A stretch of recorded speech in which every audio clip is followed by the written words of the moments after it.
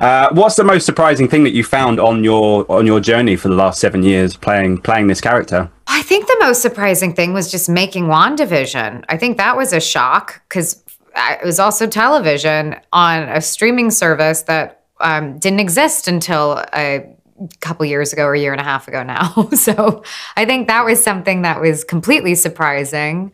And the fact that I'm still here, I didn't sign up for 9 movies or whatever. So I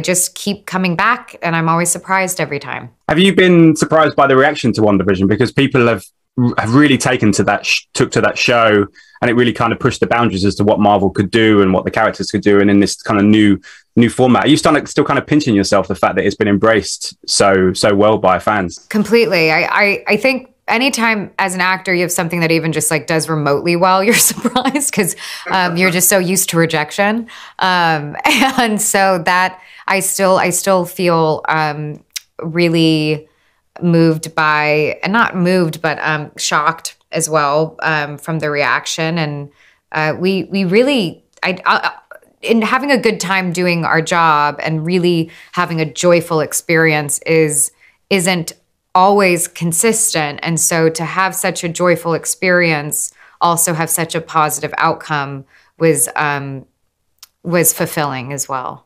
I keep trying to refer back to other films as well, different elements, so that there's evolution, but there also could be things that fans would enjoy. And I think we saw some of that in WandaVision.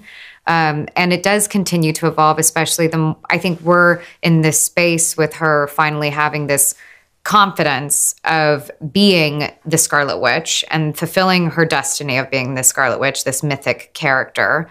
And so there's a new sense of ownership of what she does in a way.